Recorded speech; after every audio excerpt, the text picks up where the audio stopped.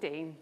Sophia there, and well done to everyone at Alton Infants. OK, on to the weather now. Alexis is here, feeling really mild today. It certainly is, David. Yes, the weekend was very mild and we're looking at very mild conditions at the moment. So through the course of today, we've had a lot of cloud out there. There is a little bit of brightness, but we're also seeing some patchy rain as well. This scene of the cloudy skies was photographed in Selsey in West Sussex by one of our weather watchers. So for the rest of the day, we could see some misty and murky conditions, possible brighter spells in a few areas. As you can see, there is a fair amount of drizzle or light rain out there. Some drier periods as well, but lots of cloud and mild temperatures for the time of year with a high of 12, maybe 13 degrees. So overnight tonight, we hold on to the patchy light rain and drizzle. We could see some mist and fog patches develop, particularly over higher ground. So it will become quite murky, with temperatures dropping to around 4 to 9 Celsius cooler for northern parts of the region.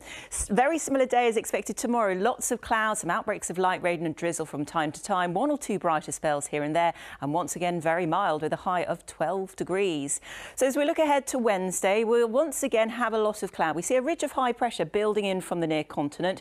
With it, there will be lots of cloud associated with the area of high pressure. Some brighter spells here and there. A lot of dry weather on Wednesday. Light drizzle can't be ruled out, but it should be mainly dry in many places. So the outlook for the rest of the week shows a lot of cloud, despite high pressure building in on Wednesday. And as we head through the week, temperatures start to dip away back towards their seasonal average as we head towards the weekend. Lots of cloud despite the high pressure, maybe some sunshine by Sunday. David. Thanks very much, Alexis. That's how it's looking this lunchtime. Thanks for your company. We're back with South Today at 6:30 here on BBC One. Bye-bye.